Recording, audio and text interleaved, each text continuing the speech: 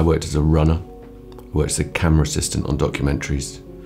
I did a few things as a clapper loader. It looked like the electrical department were having more, fun's the wrong word, that there was more going on, in a way.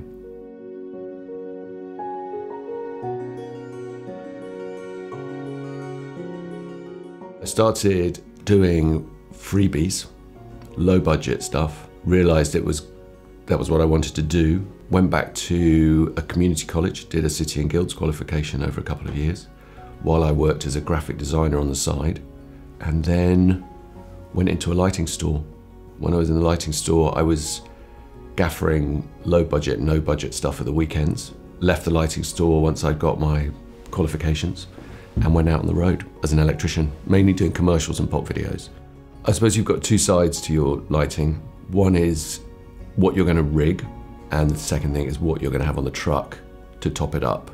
You've got to decipher what the DOP's looking for in terms of lighting the environment.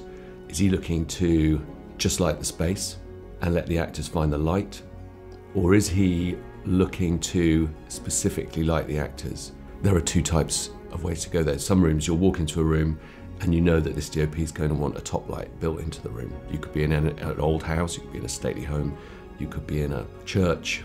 How are you going to get a top light in there? Is it going to be a scaffold structure with Kina flow hanging in it, free stars hanging in it, or is it going to be a balloon? But if it's a more raw project with a sort of stronger look, or a more, what I would think is a more confident look, you're going to be coming through windows, you're going to be getting sources as far away as you possibly can so that it feels natural. And then you've obviously got all the other stuff to deal with, like what's the daylight going to be doing, how late are you going to shoot, are you going to be extending the day, are you going to be defending the sun to keep it off. One of the great things about Panalux is not just that they have a substantial amount of all the regular stuff you're going to need, but there's also a back catalogue there somewhere that if you phone up and say, we just shot Pistol, which was about the Sex Pistols. We spent a morning in the warehouse going through all the old units, picking out a number of things that would be of the right character and the right time period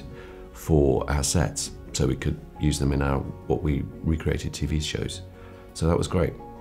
In trying to create a space where the actors can move around, where they can find the light, you are looking for a way to create a strong but real atmosphere with the lighting.